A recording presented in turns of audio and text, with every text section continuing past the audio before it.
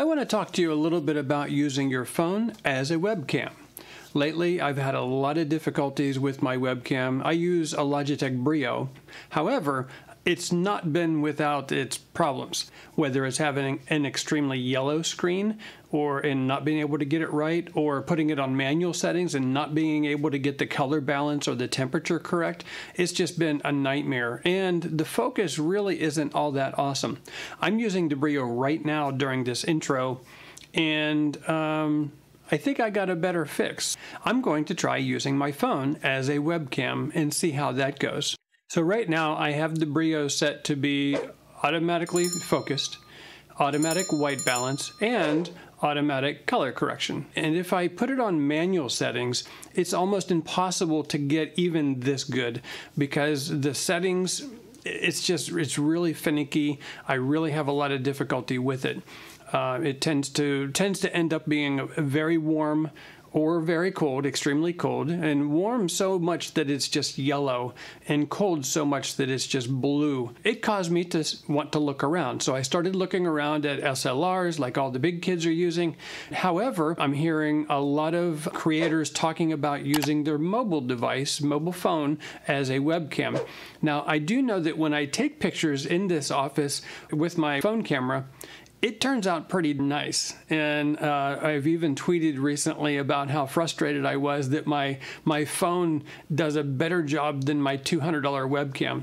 So I'm going to do some comparisons. I'm going to show you how I got it working, and also then at the end I'll cover some pros and cons of the Brio as well as my phone. I'm going to do all of this at 1080p 60 frames per second, which is what I'm at right now. So 1080p 60 frames per second. I'll do that with the phone and with the Brio and kind of do some comparisons. To start, you'll want to go to the website for iVCam. I'll put the link down in the show notes, and then you'll download the software for the appropriate operating system and go through the installation steps. After installation and you launch the application, you'll find that it's waiting for a connection. So it's waiting to connect to the corresponding application on the mobile device. Once that's launched, then the camera will be linked up, and it's using Wi-Fi initially, or if you wanted to, you could connect it via a cable and then turn on USB debugging on the mobile device and do it that way. However, in this example, I'm showing connecting over Wi-Fi. There are also some corresponding settings, so you can select the resolution and the frame rate, and some other minor settings to change to fit your needs. There's also settings so that you can tweak the picture itself, and that would include your ISO, your white balance, the focus, as well as some other things. So you can also tweak those to fit your needs. On your mobile device, you'll go to the corresponding software store. For instance, searching on the Android marketplace for iVCam, and then selecting it and installing as you would any other application.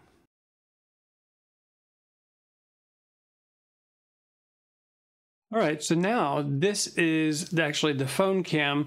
You'll notice that right up here, I've got the little watermark for iVCam. That is the software that I'm using to do this. Now that doesn't have to stay there. If you pay the license fee, I think it's $9.99 a year or $24.99 for lifetime, then you can gain some additional benefits of iVCam, and you can get this watermark up here removed. I didn't do that yet, so I figured since I'm going to do the video and I'm going to be talking about iVCam, might as well have the name up there while I'm showing the iVCam. It lets you know that I'm actually using the phone right now. So that being said, this is the phone. Right off the bat, I can notice a couple things. One is I can notice that the background behind me is nice and blurry. It's creating that bokeh effect to kind of set me back from the backdrop. So it's giving a little bit more depth, and I am more in focus here right in front of the camera. Another thing is the focus is a lot stronger on the phone versus the Brio webcam. There's a huge difference in the focus, whereas with the webcam, it's a little bit softer, a little bit more gracious for aging. However, there's something to be said for either case, right? Either making it a little bit softer or making it a little bit more in focus. So anyway, this is the phone cam. Okay, so here's a side-by-side comparison with the Pixel and with the Brio to kind of compare the two of them. Right off the bat, I notice, of course, that there is the blurred background with the Pixel, but with the Brio, the background is right in focus. It does seem a little bit more crisp behind me, but that's to be expected because the Pixel 6 does a little bit better job of the depth of field. Also, looking at me, I see that in the Pixel 6, I am a lot more in focus than I am with the Brio. But the Brio has a lot more reds. Again, it's bringing in, you know, I think the Pixel 6 is a little bit washed out on my skin tone right now. However, the Brio is very red. And I've got all of them set to auto right now, so they are going auto. If I hold up my hand, you'll see that the focus kind of comes in. You know, and you can see the focus there. Even looking at that, you know, you can see that the Brio is in fact focusing, but it's not going to focus back on me. Okay, so there, now the Brio's back. So initially, here is my take. The pros for the Pixel 6 is definitely a clearer picture, and the color temperatures are much better with the Pixel. It's also very consistent. From one time of using it to the next time using it, it's the same settings. Each time it's exactly the same. It's also got a very responsive focus. If I want to show something close to the camera, I can do that, and then it focuses right back on me very quickly. The field of view is amazing in the Pixel. It's blurred out the background a little bit so you get that bokeh effect. And as a speaker, it separates me from the background and makes it a lot easier for viewers of video to be able to focus more on the presenter. Also with the Pixel, it's cheaper. Chances are you already have a mobile phone in your pocket, so there's no real investment to use it as a webcam other than potentially the software. As the cons for the Pixel, I have set up time as being a con there because since the Pixel is generally in my pocket or sitting on my desk, I do need to mount it in a bracket in order to use it as a webcam.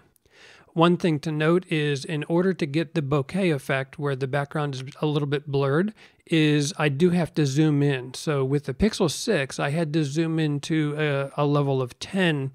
If I put it on a level of 9, it uses a different camera built into the phone, and the picture is not near the quality. Now for the Brio, some of the pros, first it's an easier setup. Chances are your webcam is already hooked up to your computer all the time, so you don't really have to do any setup. It's just there. Another pro is that Logitech does have some pretty good software called G-Hub, and it's not bad. One thing to note though is although the software is pretty amazing and it does a good job setting up the camera and tweaking it, you have to do it every single time you turn on the webcam or every single time you reboot your PC.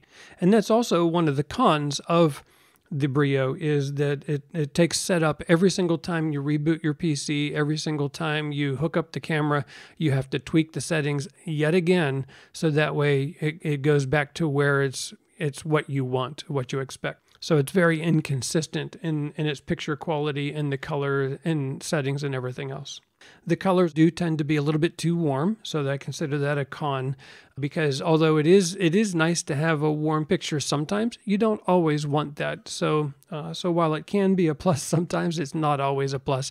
And also, the picture can tend to be oversaturated quite a bit, so you have to turn back the saturation quite a bit to get a more realistic picture.